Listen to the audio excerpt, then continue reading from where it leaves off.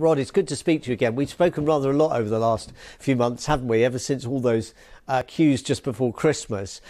This question about COVID tests has come up before. Presumably this is in partly because of the big outbreak of fresh cases in continental Europe.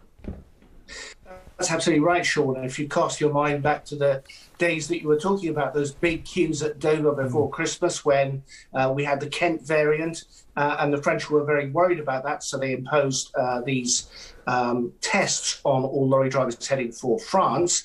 And there was chaos to begin with because we didn't have an infrastructure. We've now got an infrastructure, and those tests have continued up to now, and it works well. So what has happened is it's the French now that have got the problem, and they, as a result, the British want to check all lorry drivers coming in.